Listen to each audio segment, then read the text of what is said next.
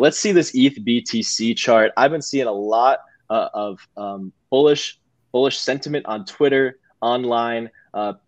If you zoom way out, Ryan, we have a 3-year bottom. Oh, too far. Oops. Go back. Okay. A little bit too far.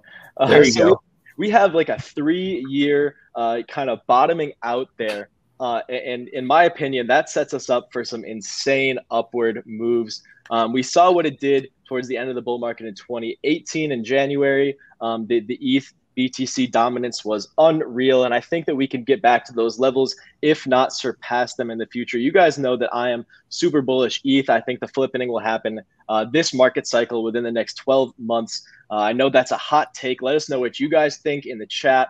Always open to new ideas here. But yeah, it looks like Ryan has drawn this triangle here. We've broken upwards out of this triangle, and we could be looking for some increased ETH dominance over the short term here. Ryan, Brian, do you have any thoughts on this ETH BTC pair? Yeah, I agree with you, Logan. Like I drew here, their little triangle. You can draw it whatever way you want, but this would be the most conservative coming from these two tops, and we're still broken out above it. Hopefully we hold this, and it kind of looks like a bull flag.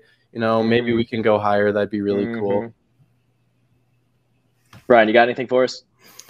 No, I agree. I honestly am thinking we might see 50K before we see below 40K. But I think Ryan pretty much laid it out exactly how I feel about it too. I don't really have much more to add. But I think we do see 50K in the foreseeable future.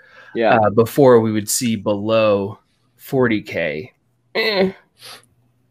Maybe. I'm honestly not convinced we're going to see below 40K again. We'll let the market prove me wrong there. But yeah, we'll have to just wait it out and see. I'm pretty bullish in the short term here.